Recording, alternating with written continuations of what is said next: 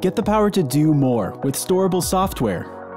More automating, more control, more revenue, more time back in your day.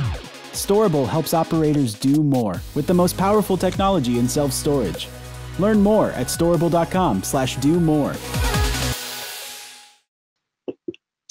My name is Matthew Beal, and I'm a product marketing manager here at Storable, and I'm your host for this 4 Operator Imperatives webinar series. I'll also be moderating today's panel for you guys.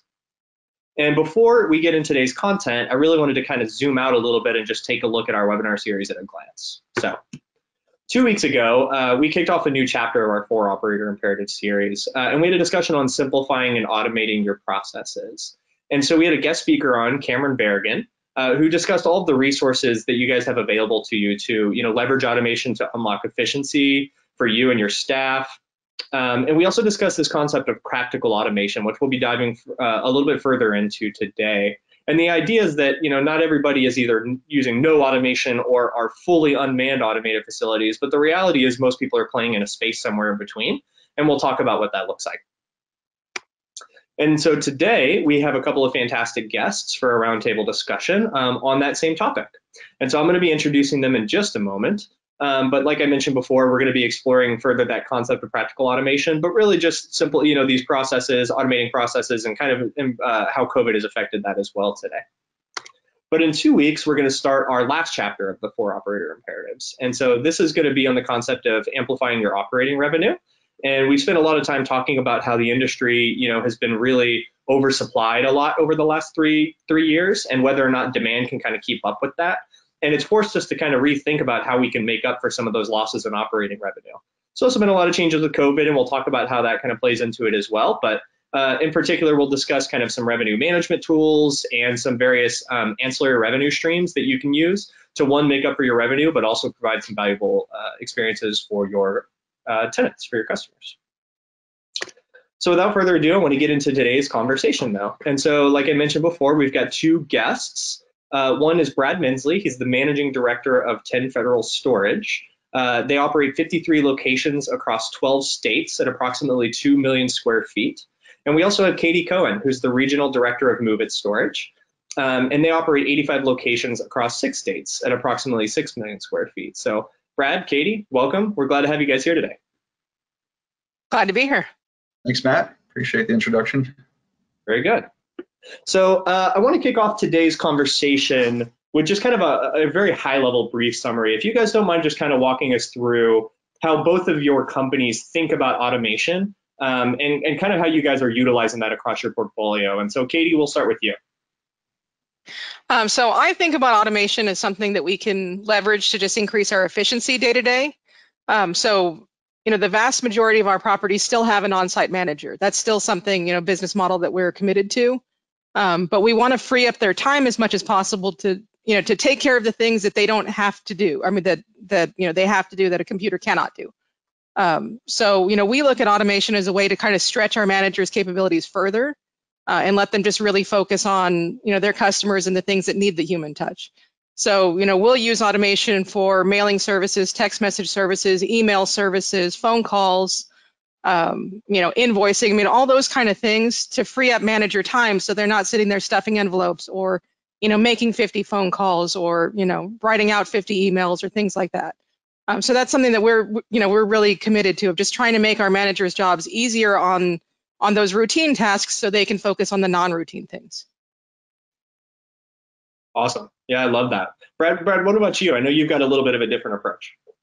Yeah, so 10 Federal, we've really focused on fully automating the facilities where there's truly nobody there day to day. In fact, I ran the calculation this morning, we're down to 0.53 storage employees per property.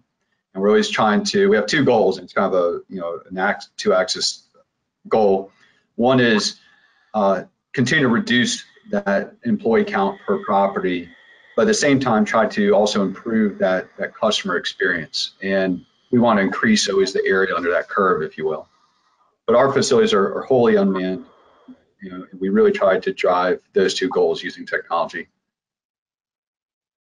Yeah, that's really interesting. And Katie, you brought up something that I actually kind of want to spend a little bit of time talking about. Brad, you and I chatted about this a bit yesterday too, but Katie, what you mentioned is there's kind of the human element still that is so important to this, and that automation doesn't replace that. It just gives them an opportunity to focus on where they can provide those value on the human experience side, the human element side. And so, Brad, if you don't mind, I'd love to hear a little bit about how you guys still are, introducing the human element into the storage rental experience, even though you don't necessarily have somebody on site. Yeah, so that's actually last year we had a large initiative where we surveyed all of our customers to really get their take on our model, and it kind of came back one of two. It's very binary. They either loved it, they loved the simplicity and the self-service capability, or they were very wary of it, and they expressed a real concern that it felt absentee, and was this really a great place to leave their possessions. So what we've done to address that second group is we now have a second kiosk in every leasing office. There's still a leasing office even though no one's there. You come in and you start your journey with a large format kiosk. But there's a smaller one bolted to the wall, and we've spooled up a video call center segment of our call center. We have an audio call center, but now we also have a video call center. And then using AI cameras, when somebody approaches one of our offices, it notifies our video call center that a customer is approaching this facility's office, and they initiate a video call directly into that office. So by the time somebody's in there, they're welcomed by a live person, here from our Raleigh office, and we don't so much try to handle the entire leasing workflow from there. We really try to welcome them, impress upon them that even though we are remote, we are still present, and then send them on their journey using the large format kiosk to complete that leasing workflow. Yeah, that's super interesting. And then, that concept of practical automation we talked about, I mean, you guys are obviously very far along that curve. You're very invested in this unmanned experience. And I know the reason I think this question is so important, and Katie, I want to throw it to you kind of to finish my thought here, kind of want to hear what you say in response, but is a lot of people are concerned that you lose the human element by investing so heavily in it. And I think it's a really, really great story to hear that you can preserve that and really even create sometimes a better human experience, even though you don't have anyone on staff. So Katie, I'd like to kind of hear from you as well on that human element piece. How are you guys focusing on using the two, but still, maintaining human element through automation? Well, so some of what we've tried to do is sort of inject some of the human element just into our regular customer communications, of keeping those, frequent, keeping customers updated of things that are going on at the property, keeping those kind of personal. So it might be something as simple as, hey, we're having a keypad replaced at a gate. We're going to email all the customers, let them know, between 8 and 4, the gate's going to be open. We're going to have a repair tech on site, and, don't worry, it'll be, repaired and fixed by, 5 o'clock this afternoon. So, some of those things we can still do through automation, and it still keeps the human touch, right? I mean, our software puts in the customer's name, puts in a closing greeting and all those things. But then on the flip side, the people who really do require like a human contact, especially in situations where maybe they abandoned their storage rental, they made the reservation, they started the online rental process, and they stopped for some reason, that's where we, have our managers pick up the phone and call that person and say, hey, was there an issue online? Is there something that we can do to help you, convert this into an actual move-in? Do you want to visit the facility? What was the reason that this didn't work? And that way we're just doing that little bit of follow-up to try to get those customers and to let them know, like, hey, just because you can do it online doesn't mean you have to. You can still come in if you need to, or you can do that process, or our manager can email you the same lease. So there's just that functionality that we're trying to put in where kind of meeting people the way they want to be met. So totally makes sense. Yeah. Mm-hmm. Well, and so that brings up an interesting point. I think as I think about automation and as we've been exploring this, one of the things that's resonated with the people attending these webinars a lot is using automation in communications. You still want to have somebody behind those communications, so if they have questions or responses to that. But Brad, I'm curious, in your case, when you have unmanned, I suspect that you guys are also investing in automated communication strategies. Can you kind of walk us through how you guys handle that? Yeah, so we are beta testing several right now. Right now, they're website oriented where we're working. One of our biggest expenses is our call center. And so as much as I can do to unburden that call center, we continue to unburden our expenses. So there's some great AI chatbots out there now that you would think you're texting with a live call center agent, but in fact, you're texting with a bot who's probably capable of handling about 80% of the FAQs that come up. So right now, the technology looks really promising. There's definitely a learning curve to figure out what it can handle and what it needs to pass on. And then you have to have the support staff behind it to pick up those handoffs. But I'm excited for that. I think that's going to be a big benefit for us next year. Yeah, that's really cool. We actually haven't spent a lot of time talking about chatbots, but those are becoming more and more popular, especially in the storage industry. I've noticed a lot of people adopting those. Katie, I'm curious, what on your communication strategy piece, can you kind of give us some of the nuts and bolts of how you guys have implemented automation for communications? Yeah, so we have a text message service, that's set up to be able to text somebody when they make a reservation. It sends out a text confirming the reservation, sends out a text the day before they're moving if they've scheduled it in the future, just saying, hey, as a reminder, our hours are this, we've got you set up for this unit at this price with this special. Look forward to seeing you. So some of those just kind of reminder points that otherwise would be a customer phone call. We also do have, just on past due services, a lot of that is automated now as well, where, automated text, automated phone call, and that all kind of leads you to be able to make a payment easily. So it just, funnels you where you don't have to go into the office, you don't have to mail your check in. It's just trying to push you through with no contact at all, just, be able to make that payment easily in a very efficient way. So that's a lot of the ways that we're using things right now. Now we do currently have a chat service on our website, and we're always working to improve that. So I think that's something that we'll see further development on for us, especially through the first quarter of 2021. Because I am, very interested in some of the AI chatbots. I've seen just leaps and bounds increases in their ability to serve customers in a really, organic seeming way. It doesn't seem like a robot. So. Very good. Mm-hmm. So I want to go back to this concept of practical automation, and just kind of as a reminder for those folks that maybe didn't get to attend the webinar 2 weeks ago. Again, it's just this concept that, you don't have to be entirely automated, or you don't have to be not automated at all. But the reality is you're probably taking baby steps, and that makes sense for you and your portfolio. And also just kind of the scale, how many facilities you have, and the investment of time to implement it. And so one thing I wanted to do with both of you guys being pretty heavily invested in automation, Brad obviously being, very heavily invested, I'm hoping you guys can give a little bit of advice to those folks that are maybe looking to dip their toes in for the first time, and just talk about if you were to only be able to invest in one or two pieces of automation, what would be the first things you'd prioritize? Where do you think that you get the most value for your business out of those items? Sorry, Katie, go ahead. No, it's okay.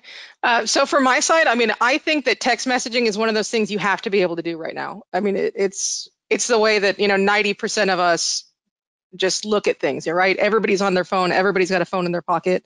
And so if you're unable to communicate with your customers via text, you're really missing a huge opportunity of being able to reach those people the way they're used to, to talking to other people now, or other companies. So I think text messaging is, essential.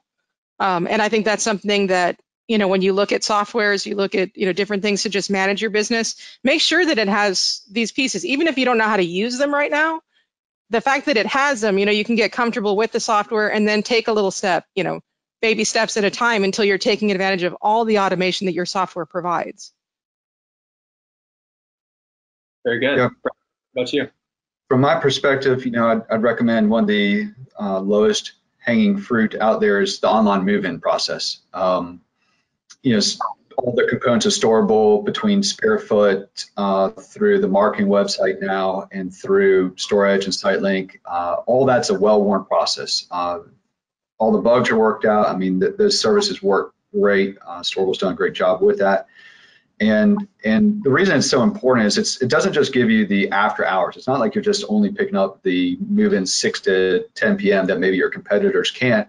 It's the convenience factor that you're able to advertise if you have an online marketing campaign that you are online move-in capable. And so, if you're somebody, working at a desk during the day and you need a storage unit for that weekend, you're going to gravitate towards leasing units from those storage properties that can offer you that online move-in rental process rather than having to find the time to get down there during business hours to go in an office.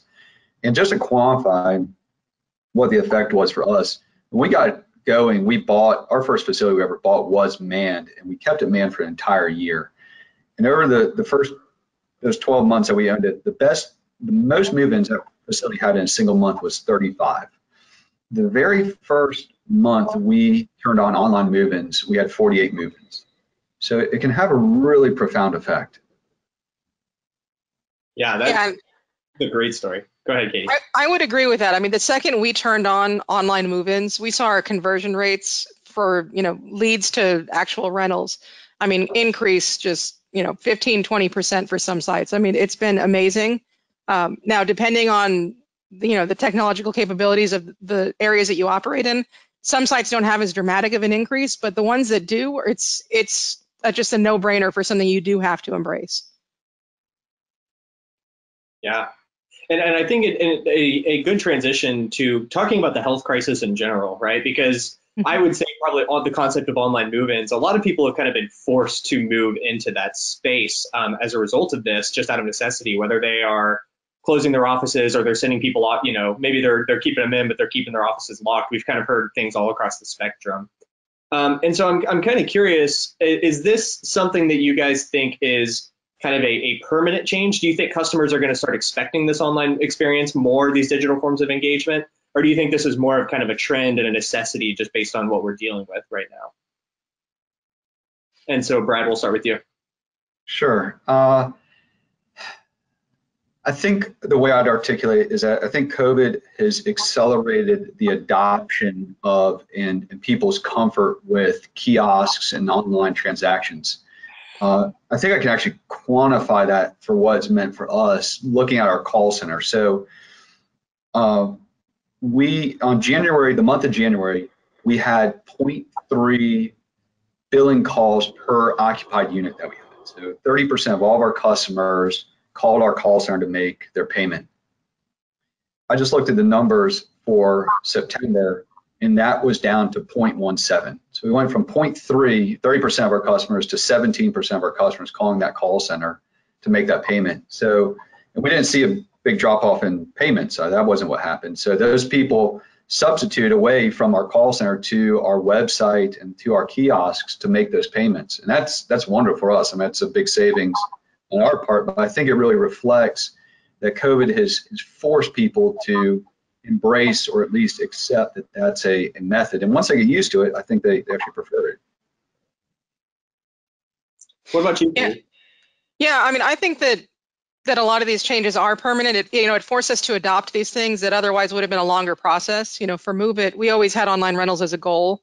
But we went from having 3 or 4 test sites in February to let's turn it on everywhere by the end of March. I mean, it was just, we need to have it on, we need to be able to transact. So, for us, now that we've done that, I can't imagine ever saying, we're going to turn that off, we're going to go back to the way it was. Because it's been just so effective for our business, and people have enjoyed transacting that way. And maybe they still call us after they've done the rental, just like, hey, just want to check in and make sure this worked. I know where my unit is, whatever. But I think that customers like being able to pick out their unit, make the rental, choose anything they need and just go through with it, because they're used to that self-service aspect from online shopping, from Amazon, from Walmart, from whoever, grocery delivery. I mean, all these things. People have now embraced that as a time-saving method just to, conduct their day-to-day business. Yeah, and I think, Brad, what you mentioned earlier, where it's, I think a common misconception, at least pre-health crisis, was that you were essentially just gaining customers who would have shopped overnight, right? People that were not there during the business hours. But I do think that it is a recurring theme we continue to hear from people is these are incremental leads. This is not just a different type of lead you're capturing, but especially as people are forced into this adoption, and Katie, to your point, they're doing it in a million different ways, right? Think about how many people are, using Zoom to connect with their nieces and nephews, grandchildren, whatever, that never even knew they existed 7 months ago. And so I do think it's kind of an incremental. Katie, one thing you mentioned in particular that I think is interesting is, to your point, you were kind of forced to make that migration to more of an online transaction for some of your stores. What were some of the lessons that you guys had learned in forcing that? Because I'm sure there's a lot of people on the call that were also forced to do that. And so I'm curious if there's anything you can kind of share with them about, ways they could do that a little better. So the biggest thing for us operationally was making sure that the inventory that we had available online was accurate and available to physically move into, because we wanted to take the approach that if you rent it online, you should be able to access it, immediately upon the start of your lease date. And so that for us was a little bit challenging. You have to have this whole conversation. Well, do you leave units unlocked? How do you secure units? What do you do about a lock? What do you do about this? And so some of that is something that you just need to work through with your employees. For us, we took the position that, we were going to secure our units with just like a tag. So you could, break open that tag, access your unit. So they're still, sort of secured, but they're not locked. So they're all accessible still. That so far has worked very well. The other, thing that we've run into operationally is, for the most part, we all have newer gate systems at our facilities. The one or two that have older gate systems maybe have a hiccup on that gate code becoming active, or there's a secondary code to get into a climate control building or something like that. So those are all things you kind of need to work through and figure out, for your own company of how do you handle this access challenge, and just make sure that you're preparing your customer for that, because the worst thing to do is to say you're going to get immediate access for your unit and they don't. So if there is some additional challenge like that, maybe you do say the next business day this will be active, or within 1 hour of your reservation someone will call and give you your personalized code, some other contact. That way the customer knows exactly what to expect when they get on the site. Yeah, I love that. That piece of education, both on the customer side, but also your internal team side, and making sure that both understand kind of what the experience is going to be for one another ahead of time is a thing we talk a lot about on this automation, because it is so important that if you're not going to have a person talking to them during this process, that they have very clear understanding of what they're about to go through. And so, Brad, I kind of want to throw it to you. What are some of the lessons that you guys have learned on the educational piece, and some of the corners maybe someone dipping their toes into this wouldn't know to look around? Yeah, so the technology is very alluring. You get the idea that you can just set this thing up to run like a bank ATM and never mess with it. And there's truth to the ability to do that. But what you're going to quickly learn is that if you do push through all the way to the point that the systems are automated, or at least people expect them to work without the manager there, even if it's after hours, is that technology does fail. And so we've defined a metric in our company, the incidence of failure rate, and it's a metric that we track, and we're always trying to drive to zero. And so there's a couple of things you can do for that. You can have redundancy. So if you have the ability to have two gates, you've dramatically improved your chances that at least one gate will be working. Internet, everybody's had, I'm sure, a cable modem stop working, and you call their customer support and they tell you to just unplug it, and plug it back in. Well, if no one's there, it's hard to do. So we've created technologies and bought some technologies that can cycle power, for example, automatically to the internet modem.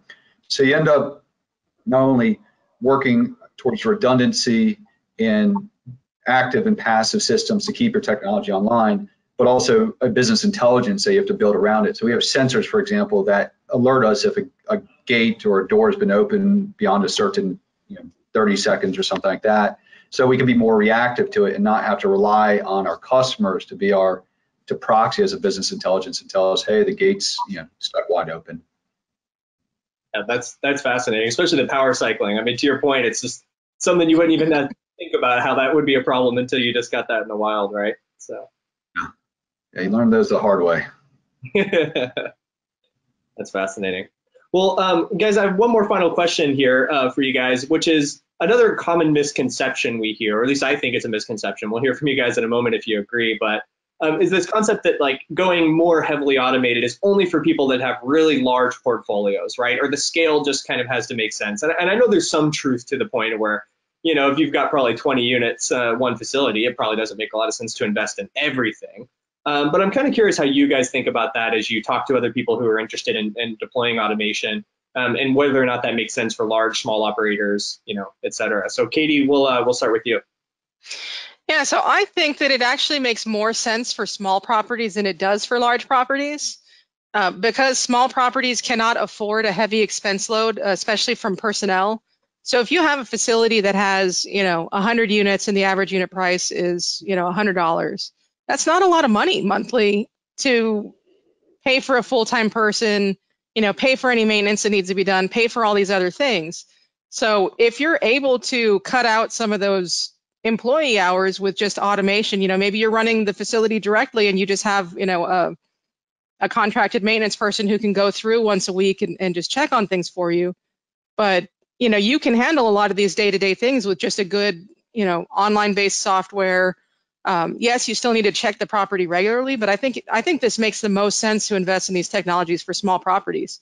And, on the other side of that is it's less expensive if you were to try to invest in, some of the door locks or other things that, some of the really high-tech stuff. I mean, just from a money perspective, doing that to 100 units is much cheaper than doing that to 600 units. So, some of those things I think make so much more sense with small properties. And let me add one other thing. The other thing that we don't always talk about is these annex facilities. Maybe you do have a main site and you have an annex that's 5 or 6 miles down the road. Automation allows you to run that annex, pretty much remotely. I mean, you don't need that person on site. Maybe you still have an employee check on it, but they're not there every day conducting business. So, the small sites do have a great opportunity, I think, for automation. Yeah, I'll tell you from experience, it's harder actually to do automation at scale than it is starting out. At scale, you can't keep your finger on everything. It's really hard to make sure your quality on site and everything's being maintained. The great thing when you're starting out with just a facility is, what you need to do is really ask yourself, what is the person on site doing, right? They're answering questions for customers. They can really do that from anywhere. The online move-in really ties into your controlled access. That's a really easy one to solve. There's great lock solutions out there for dealing with securing vacant units and overlocking units. That's the easiest part of it is implementing the technology that can do controlled access movement, move in, move out, and stuff like that.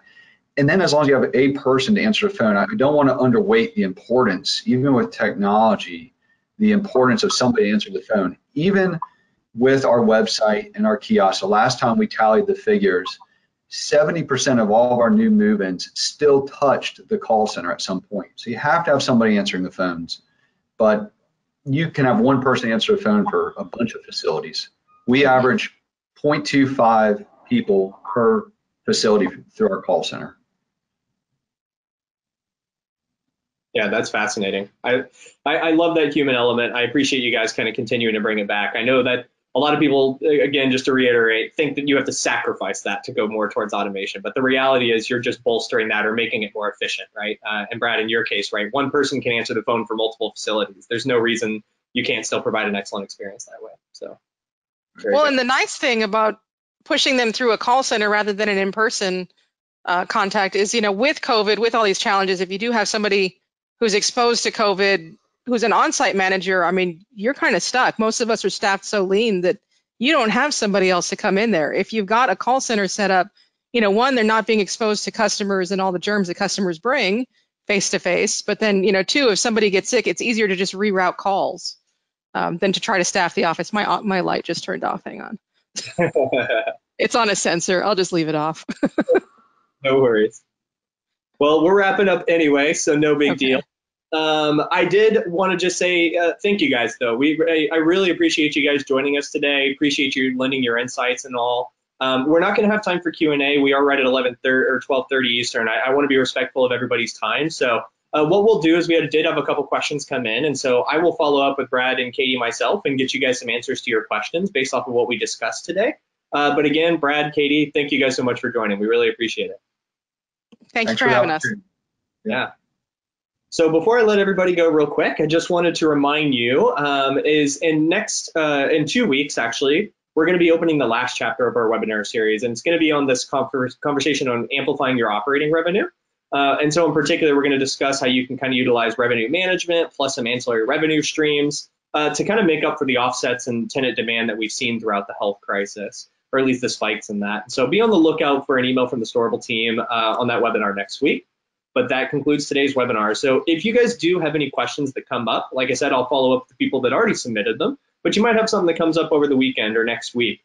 feel free to send us an email at webinars@storable.com, and we'll chase down an answer for you. So other than that, hope you guys have a great weekend. Stay healthy, stay safe, and take care. Get the power to do more with Storable websites. More marketing, more engagement, more customers moving into your facility. Storable helps operators do more with the most powerful technology in self-storage.